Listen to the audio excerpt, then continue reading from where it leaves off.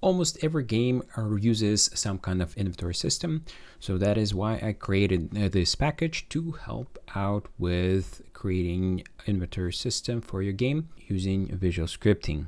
So if we go to the smartpenguins.s+inventory system folder, in here there is the inventory system graphs, which has snippets of actions that you might want to take when using inventory system in your game. So you start with creating a new inventory. You can specify the size of the inventory, which is how much stacks can you have in that inventory. And after the inventory is created, you get the inventory ID. That inventory ID is going to be how you can get access to that inventory data that is saved. So that ID is what you want to store in your game and attach it to whatever the inventory object, or if this is inventory for the player, to the player that you want it to be attached to. Now, once you have created that inventory, you can use the save inventory node to save the specific inventory ID, or you can use the save all option to save all of the inventories of the game. So for this one, you might want to use some timer or have an option for the player to be able to save whenever they want. And that will save all the inventory data to player prefab or a JSON file. That's the two options I have right now in the settings. I'll show the settings a little bit later, but if you're interested in some other option of saving, make sure you write that in the comments and I'll see what I can do. Then to get the inventory, all you need to do is pass that ID, the inventory ID that you're trying to get, to the get inventory node, and that will return you the inventory object. This is the top level type. This is where all the data is started with. In this inventory type, you have the list of stacks, and you have some things like created time, when it was created, max size, fixed size. I'll talk about those options in other videos, but there are some other features that are available here. Then you can use the delete inventory if you want to delete a specific inventory that you no longer need. If you're destroying a chest in your game that has an inventory attached to it, you would delete the inventory information as well. Now moving into stacks, you can get all the stacks for a specific inventory. Then you can run a for each loop to iterate through that stack list, and you can do whatever you want with those item stacks. Currently, the information that is stored in the item stack is the item and also the quantity. So not that much information in this type right now, but I've decided to create a separate type so it'd be easier to expand upon and add new features to the item stack. The UI icon and max stack size are actually pulled from item types, and the item type key is pulled from the item. So that information is inside the item and is not attached to the item stack itself. Then if you want to transfer some stacks between two inventories, there is the transfer option. So you can specify the from inventory ID and to inventory ID, and then you can specify the position of the stack from and to a specific stack position. You can also use the transfer stack to merge multiple stacks in the same inventory. You just provide the same inventory ID for that.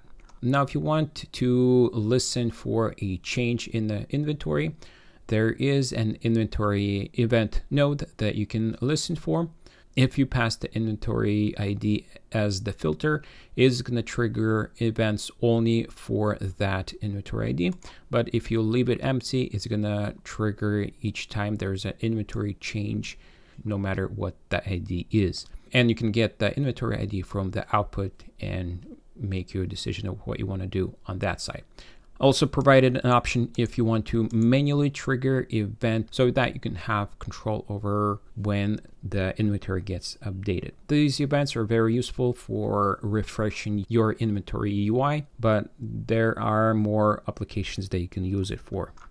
Now moving into the items, you can add items by specifying the inventory ID where you want to add it, and then specifying the item type key. So for instance, I want to add coin, I can use the coin key. and pass the quantity I want to add.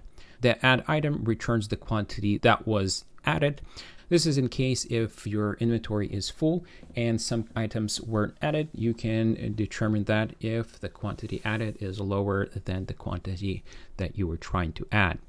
Now I'm going to show how you set up the item type keys and the list of item types for your game in a little bit. But let's finish going through these graphs. So you can also count the items in the inventory. It's going to go through all the stacks and count how much total coins you have in the inventory. And the remove item is almost the same as the add item, except you're removing, and there you get two possible results. If it was successfully removed, it's going to give you removed. If you don't have enough quantity of that specific item inventory that you're trying to remove, that's when it's going to fail. Now for the get item type, if you want to get information about the specific item, you can get item type, pass the key for that item type. Then you can get all this data that is stored in the item type. So the item type has the key, which is how all of the item types are referred to, and then you can specify a category, the name, the UI icon, prefab, max stack size. Now the data that is available here, you can change it for your specific game and make more information available to be populated here. I just left the basic ones, which you would probably use.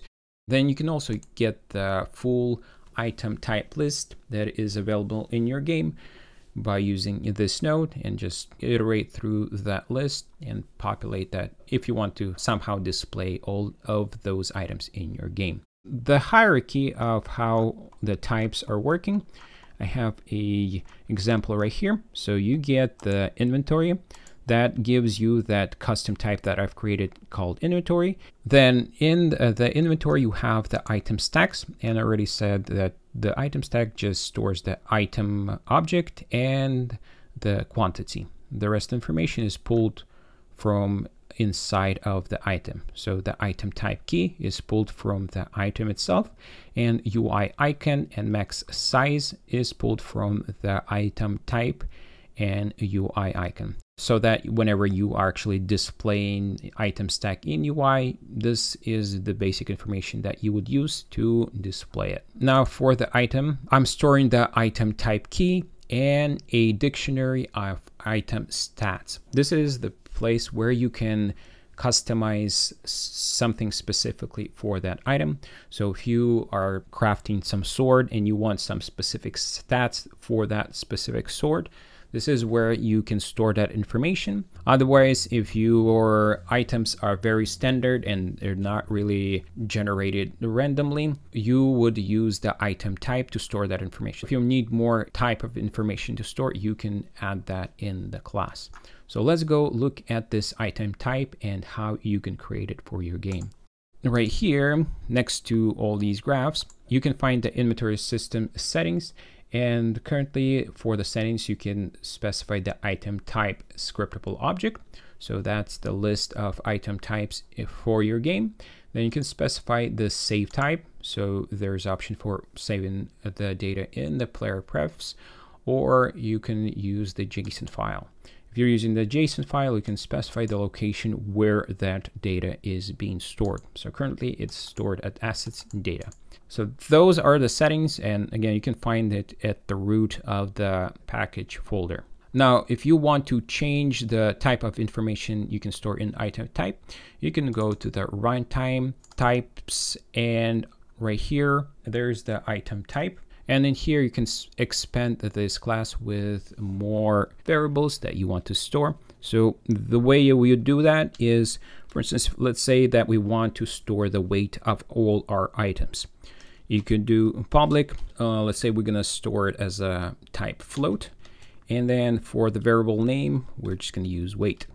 And like that, you just added another field that you can store for any item type. So I'm actually gonna remove that. And to create item types, you can go in under create, there's the S+IS item type, and you can create a new item type list like that.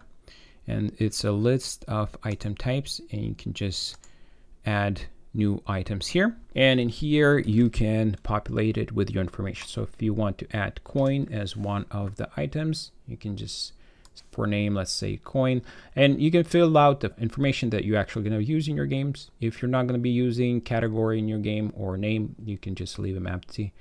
It's up to you. And then for icons, you can specify the icon you want to use there, and prefabs, and the stack size as well. So that's how you would add an item type. If you need another one, you can add one here. And so that's how you populate them. You can have multiple lists created for your game, but to use that list in your game, you need to make sure that in the settings, you choose the list that you want to use for your game. So I'm going to remove this list because the list that is currently being used is located right here. So this is the list of items that is currently being used in the demo.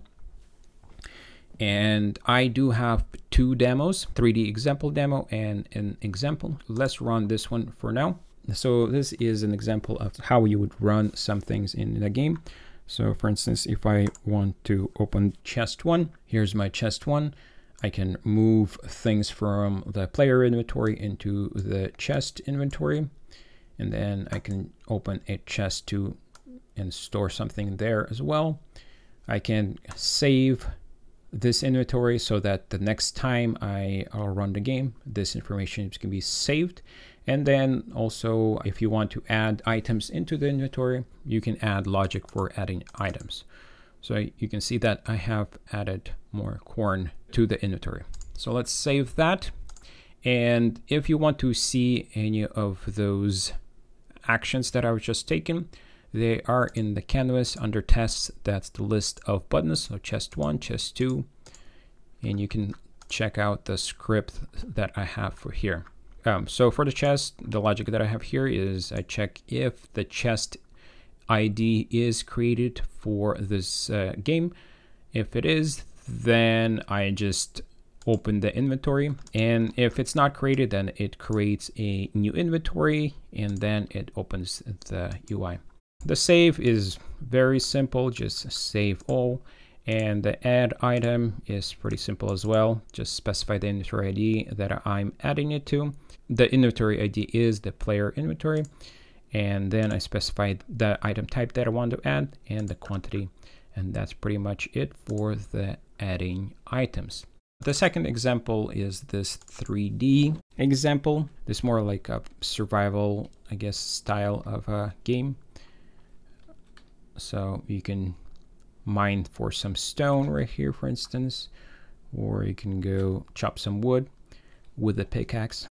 And then there's a chest here that you can open and transfer the items from one inventory to another. The inventory data that is used here is exactly the same as is used for the other example. So that's why you can see all the changes that we just did there.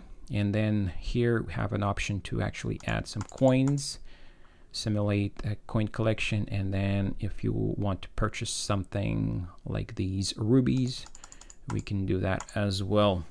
And the changes will only save if you actually click save. To exit out of the inventory and back into the game, you can hit tab, and that's going to turn off the inventory, and you can continue rounding around this small scene. So this is what's available in this package. Now the package is in early access, so that's why the price right now is lower than it's going to be when it's going to be fully complete. So if you're interested in this package, you are welcome to get the early access and give me feedback about what you think about this inventory and what changes I should implement or features that I should add to this inventory. I hope I didn't miss any important part about this package, but if there is any questions, be sure to ask that in the comments and I will provide more information.